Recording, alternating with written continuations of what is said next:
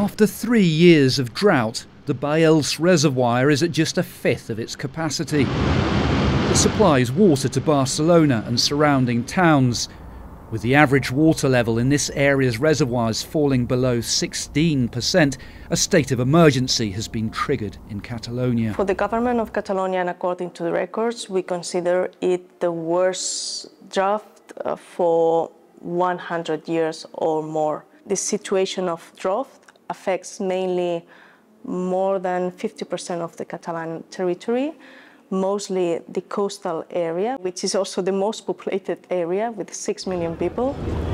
The state of emergency means that water use is being tightly restricted. Town halls have to limit the amount of water per inhabitant to 200 litres per day. Swimming pools cannot be refilled, and industry must cut back water use by a quarter. Those who flout the restrictions will face fines.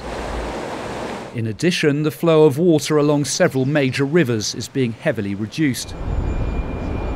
In recent years, Catalonia has diversified its water supply, meaning it now depends less on rainfall and more on recycled and desalinated water.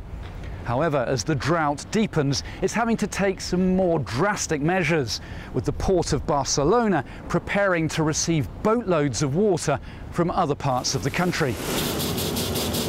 Canaletas is a company that makes and exports fountains for drinking water. It's currently finding ways to reduce water consumption in its factory in Barcelona to ensure it's in line with the new rules. That 25% reduction in water use, I think industry can adapt to it. Not all, but most industry at least, if it's for a short time. But if this goes on indefinitely, it's going to be a serious problem. But the impact could be much greater for rural Catalonia, where livestock farmers must cut water use by half and crop farmers by 80%.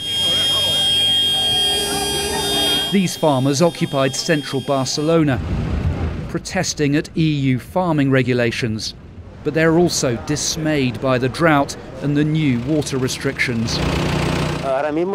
Right now is a moment when you think, either I try and get through this, or I will close down my farm. We have to cut the use of water for our crops by 80%. I am thinking about closing the business down. Only rain can solve this crisis, but after more than 3 years of drought, Catalans don't know when it will come.